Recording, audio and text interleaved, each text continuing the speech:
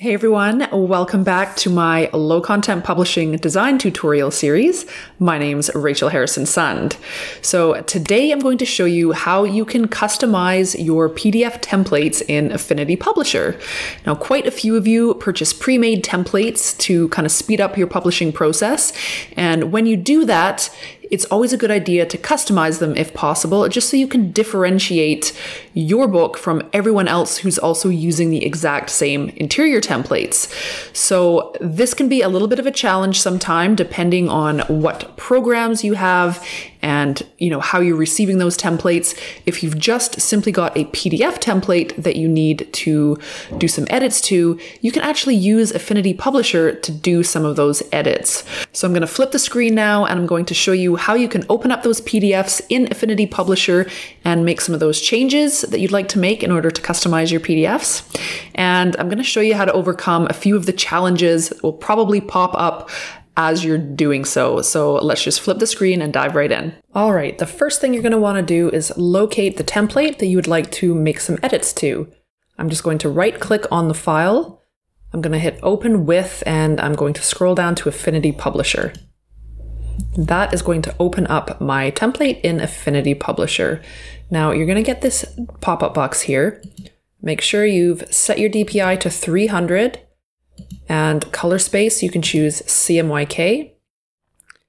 And I like to just tick both of these boxes here. That will give you the greatest amount of editing capabilities. So then I'll hit open. Okay, now one small caveat here. If your interior template has a bleed, what you're going to have to do is you're just going to open up Affinity Publisher. You're going to create a new document to the correct specifications of your file size, and then that's going to account for the bleed when you open it. If you were to open up a PDF the way that I just showed you, and there was a bleed attached to that PDF, Affinity Publisher is going to create the document at the size that is including the bleed, which you don't want. So if there's no bleed, open it up the way I've just showed you. If there is a bleed, then create a new document. Create that document at the trim size of your document and then import your PDF. Most of your purchase templates are not going to have a bleed, so that won't even be an issue. So the first thing I'm going to do is go over to File, Document Setup, and I'm going to click the facing pages. That's just going to give me a better view of the design as the pages relate to one another.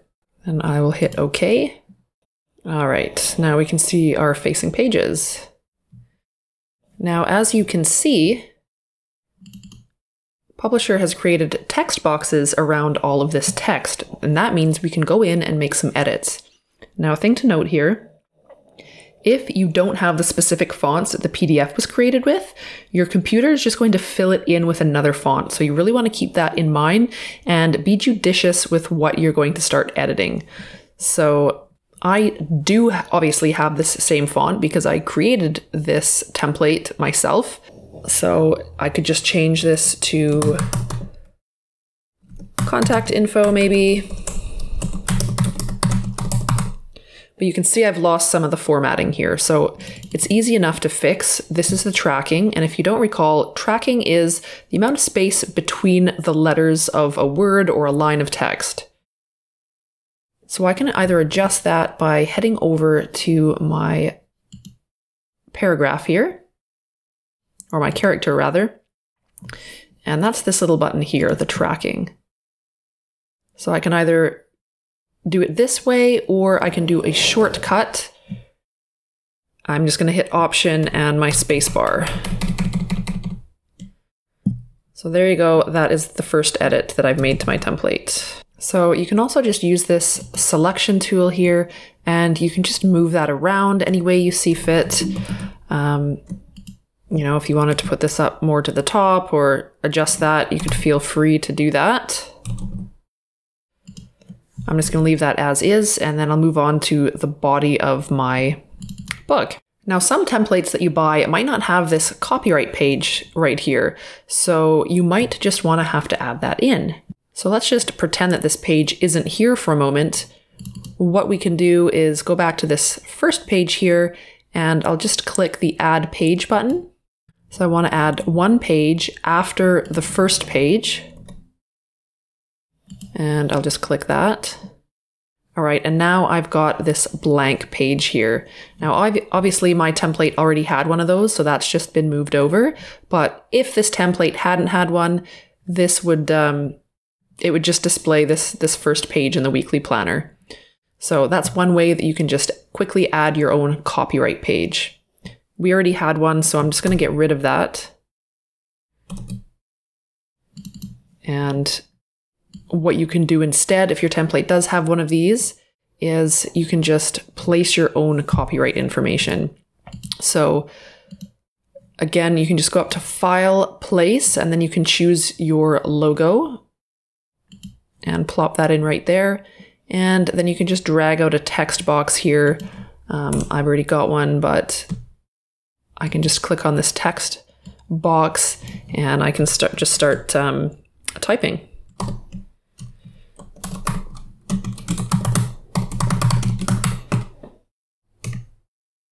And then obviously you can just choose whichever font you want from up here. So again, I already had that, so I'm just going to get rid of this.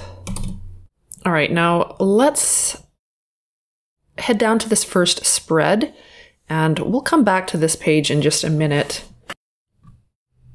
And we'll just go directly down here first. So the first thing I'll do is I'm going to create a master page here. So I'm going to go up to the master page, and I'll just click Add Master. We can just leave it as Master A, or you can change the name to whatever you want. Make sure it's on facing pages, and we'll just leave it on the set dimensions of the page. And we'll leave it at Print and Portrait, and we'll just click OK. Now I'm going to go ahead and grab the spread that I'd like to change, and I'm going to select everything on the spread. And I'll hit Control C. I'll hit Command C. I believe it's going to be Alt C on a PC. And then I'll go up to Master. And again, either Command V or Alt V to paste it on there. Now that one image didn't follow us up here, but that's okay because we're going to delete that image anyways. So in my new planner, I don't want this type of style, so I'll just get rid of that entirely. And then I'll start with my header up here. So you'll notice that some things are going to be a little bit awkward, like for example, this text box. There's not really any reason for it to be all the way down here. That's okay, we'll just shorten it. And we'll make the changes that we want to make. So for this example, I want to do something a little bit more traditional. So I'm going to choose a more traditional font. So let's just choose the good old standby of Garamond Semi-Bold. And we'll keep the size as is for now. And maybe we want to change the text color a little bit. It's at 60% black right now, so maybe we want to bump that up to 80. All right, so that is done. And we can change the subheadings too. So we'll try Garamond Medium for that.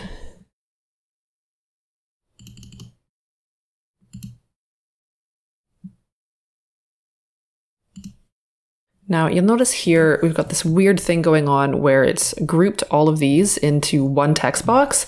And the reason it's done that is because if you recall from a previous video, the one where we actually created this planner, this was created in a table. So this text was actually within a table. So when you're opening up PDFs in this program, it's not going to be perfect. There are going to be a couple of weird formatting things here and there, but it's all pretty easy to fix. It's just something to kind of be aware of. So this is all in one text box. So I'm just going to select it all, make my change, and I'm going to be good to go.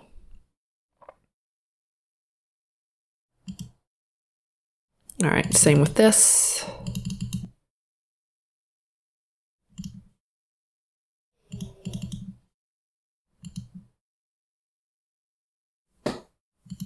All right, so you can see already it's a slightly different look and feel here. It's nothing too drastic, but you get the point. You can bring in these templates and just do a few little tweaks, and you're going to get something with a little bit of a different look and feel. So we're not quite done yet. What I'm going to do is I'm just going to get rid of everything on this page. All right, so one thing I didn't do at the beginning of this was to set up my margins, which I obviously need now so that I can move over this left page to the right and know exactly where we are. So we'll go to View, Guides Manager. Okay, now I can see here that the margins are actually in points, which we don't want. We want that in inches. So let's close out of that for a sec. We'll go to File, Document Setup, and we'll just make sure that our document units are in inches. So we'll click OK, we'll go back to the Guides Manager, and now we should be able to add in our margins, which I believe are at 0.5 inches.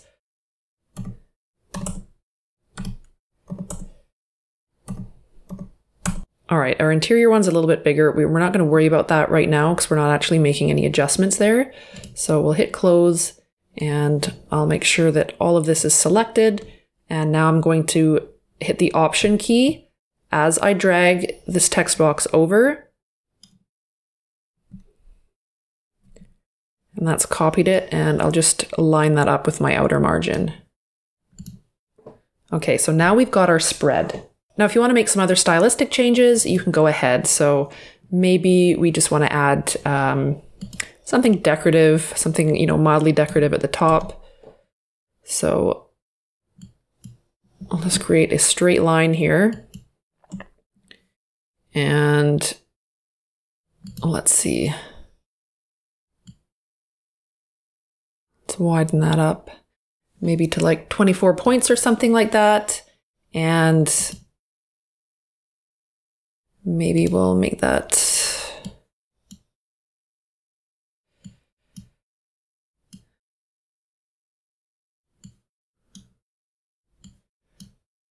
we'll just make that a shade of gray. Maybe like 60 or something. Now, one thing we want to do here is we want to zoom in and just make sure, because this is actually creating a bleed here. So I'm going to zoom right into that. All right, now I don't have a bleed set up here because remember, when I imported the document, it didn't actually have a bleed. So if I want to add any elements that bleed off, I'm going to go back up to File, Document Setup, and I'll click over to bleed.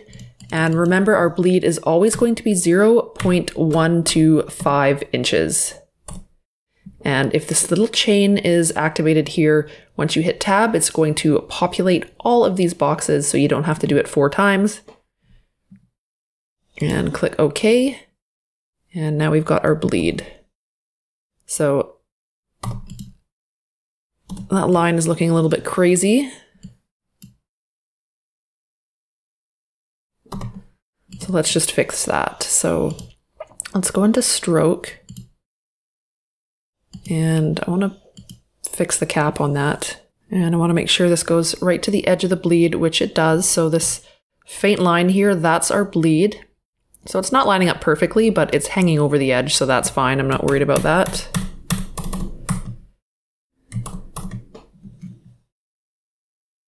And let's click out of preview mode. And again, if you're on a Mac, the shortcut is Control-W. I'm not entirely sure what it is on a PC, but you can also access it by going to View, Preview Mode.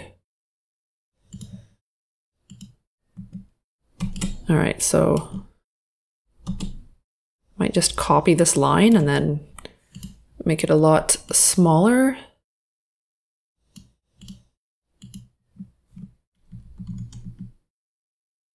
So I'm just using this as a really basic design element for the top here.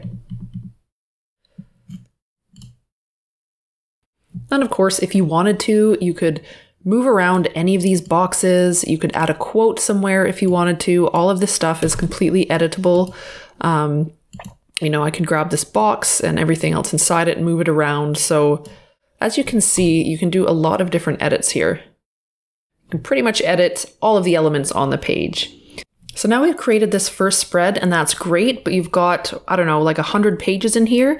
Obviously, you do not want to have to repeat this on every page. That's why we did this on a master page. So everything we've done on this master page will now update all of the other pages for us, so we don't have to go through each page separately.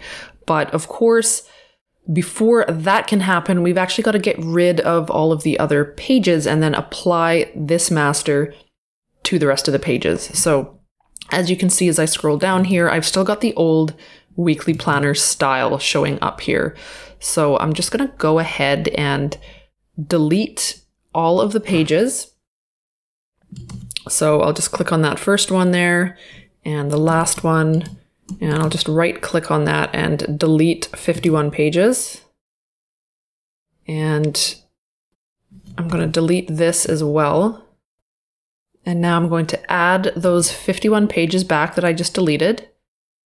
So I'll click on Add Pages. I'll put 51 and I'll insert that after page 3. Now they're all blank. So I'm going to go back up to Master. I'll right click on that, Apply Master Pages. And I will put Specified Pages, and we'll start that on page 3. And what did we say? 51?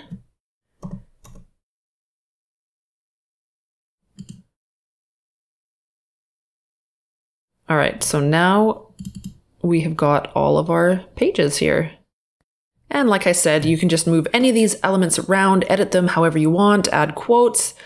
So next week, I'll be showing you how to use text styles in Affinity Publisher, and that's going to allow you to take what you've just done now and create multiple versions of these templates. So it's just going to streamline your entire process. So if you're happy with what you've got here, just, take a quick scroll, and whatever changes you've made, just make sure that there's no formatting issues that are standing out. So then I'll go to File, Export. Now this is giving me an overflowing text warning, but I'm not going to worry about that. I can see that everything looks fine, so I'm going to ignore and continue. I'm going to hit PDF, make sure it's at 300 dpi, PDF for print, make sure you're not for web or anything like that, for print, and all spreads, and then you can just export and you are done. So there you have it. I hope you found that useful. Don't forget to hit the subscribe button along with that bell so that you can get notified every time I release one of these videos. If you want some more low content publishing tips, then just head on over to my blog at rachelharrisonsund.com. And if you haven't downloaded my guide, 3 steps to publishing your first low content book in less than a day, you can do so by clicking on the link in my bio. Thanks guys, have a great day.